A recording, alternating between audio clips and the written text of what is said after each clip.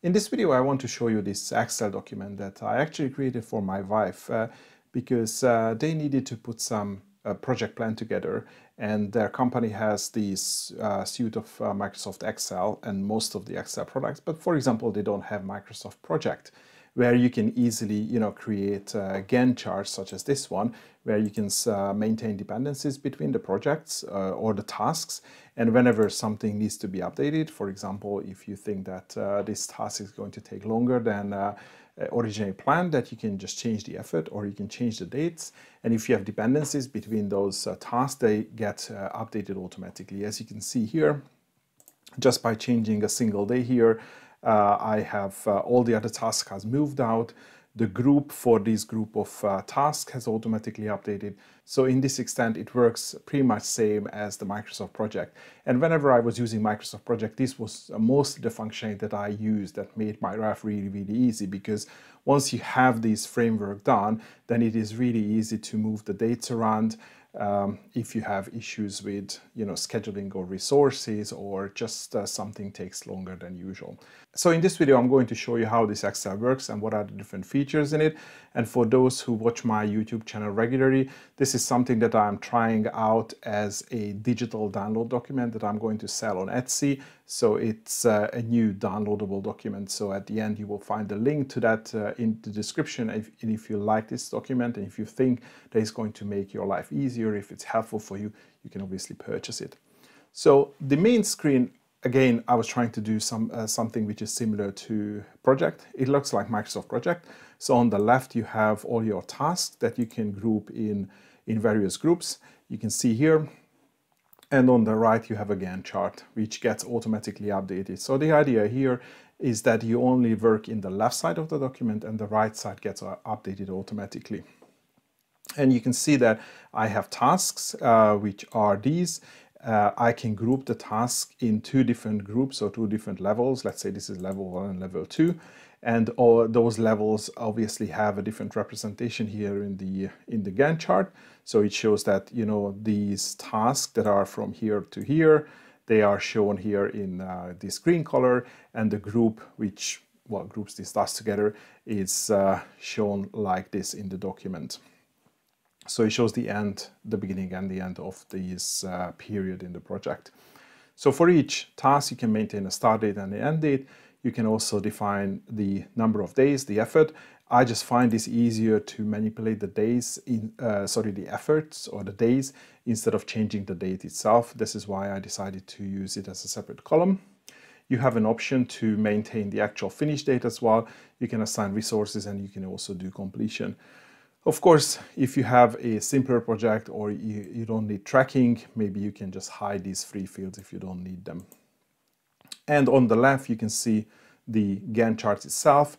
The Excel is automatically going to mark all the holidays. So that's what you are going to see in gray. And then you see the tasks, the various groups, and there are a few special fields as well. So for example, here you can see a milestone, which is described here in the task. And if you maintain a word holiday that you want to, specially mark, that gets displayed in different colors. So it's, that this is not an actual task that needs to be done. As I said, you can maintain the actual dates as well. They show up as these special pattern.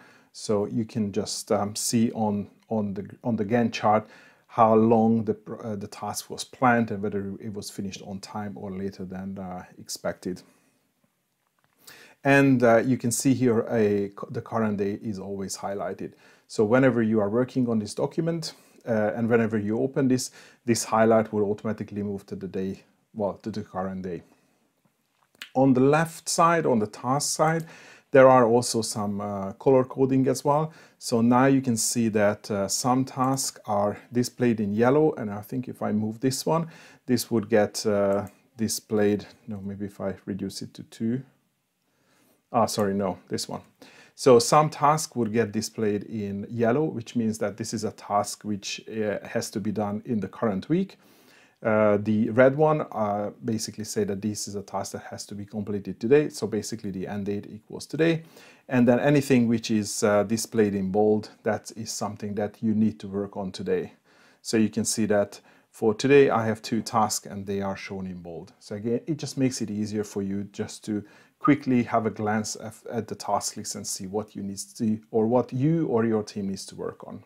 And probably you could see that, and I also mentioned that as you start manipulating these values, the chart gets automatically updated.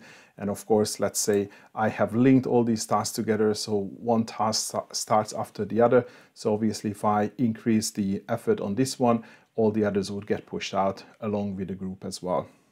The resource is just a resource dropdown where you can, maintain your resources here on the settings page. So it's basically just a list of names. So here you can pick them from a dropdown. And the only additional thing I've put in this document, there is a resource page, which gives you a very basic resource utilization map. It only calculates on which days the particular resource is assigned to a task, or specifically it says if it's 1, then that person is assigned to a single task on that day, and if it's 2, 3, or more, then the person is assigned to multiple tasks. So here it gives a very easy look of your project. Basically anything which is white is underutilization, or that resource is not working on any task in this project.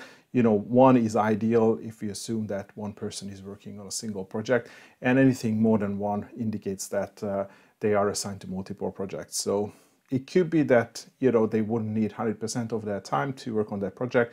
So maybe 2 or 3 is acceptable, but if it's not, then at least you know what are the particular days that you need to focus on.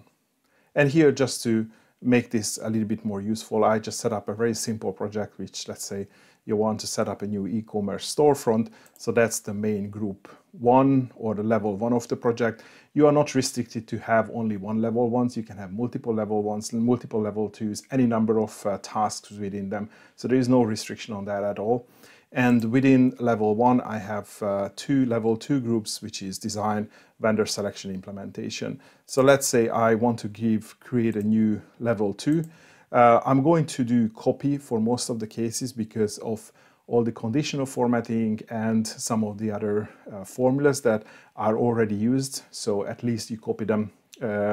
So what you can do here is, let's say that is going to be my go live period, or my go live part of the project. And I've already prepared a few different tasks for that. And let's say I want to use probably I should tie this to the end of this task. So basically the UI customization. And what I could do is I could just reference that field to the other field. But what I like to do is to use the workday function within Excel, which says that I want to calculate a day from this date, and then in the second parameter I specify 1. And the reason I would like to use this workday function, because it automatically creates or it automatically takes the weekends into account. So probably you have seen here that if I, for example, if I have this one, which is 4 days, so it ends on Thursday, but if I increase it to like 6 days, then it's going to, if I increase it to 7 days, obviously it will end on Monday, because it takes into account that Saturday and Sunday is a weekday. So that's not just 7 days from this, but it's actually, including the weekend as well. So that's why it is better to use the workday function. And let's say that the end of the project is, the end of the task is the start plus also the number of days minus 1. You always have to add -1. So now you can see that I specify 2 days, and then the task for 2 days is drawn, and it automatically updates the timeline for the group as well, because the group just uses a minimal function to calculate the earliest start date and the latest end date, which is basically the duration. Let's say this data load is going to take 5 days. Next, let's say that I want to tie my go live communication to the end of the data load. So I'm going to do this, and in this case, and I'm going to say that my start date is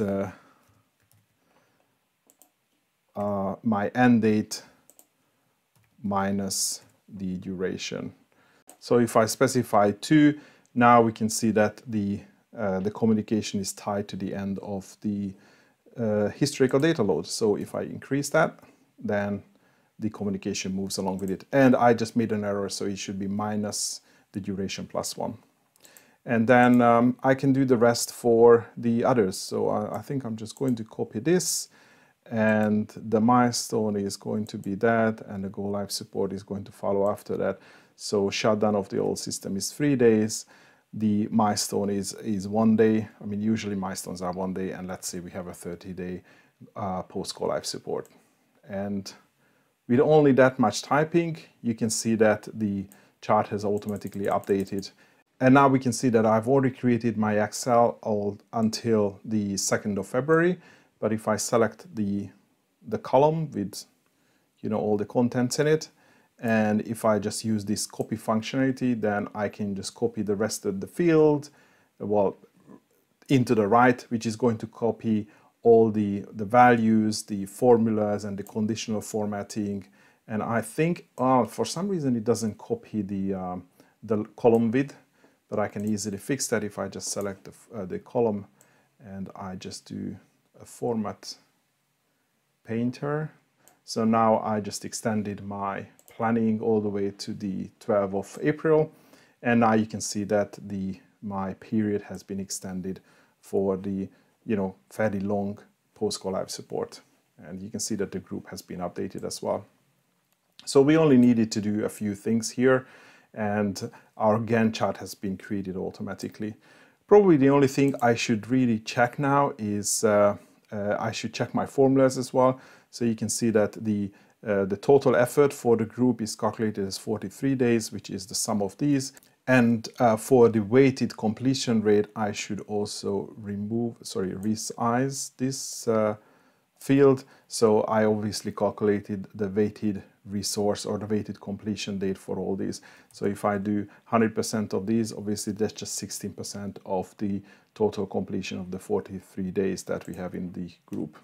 And of course, after that, I can just assign my resources. So let's see that, you know, Steve is going to do this. The shutting down is going to be, let's say, Maria. And then we have a milestone which you can assign to James, and then the rest can go to Maria as well, to go live support. And if I go back to the resources, now we can see that there is a big assignment for Maria, with the exception of the actual go live milestone. But the activity before and the post go live activity is now assigned to Maria. And all this is done using built-in formulas within Microsoft Excel.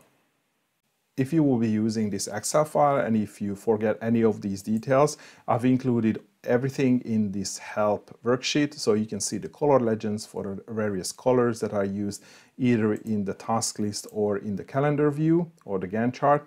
And then I've also included the formulas that I mentioned here with some screenshots. So how you calculate the dates for the various groups, and also how you calculate the weighted average. And I also mentioned these things about using the format painter, and also if you're doing a lot of copy and paste between this document and some other documents, there is a really good option here in the paste to only paste with values. So you don't bring some of the formatting over from, let's say, another Excel document, which might override the conditional formatting that is used in this document.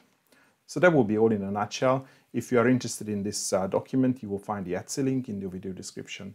But that will be all for today. Thanks for watching, and hopefully see you next video.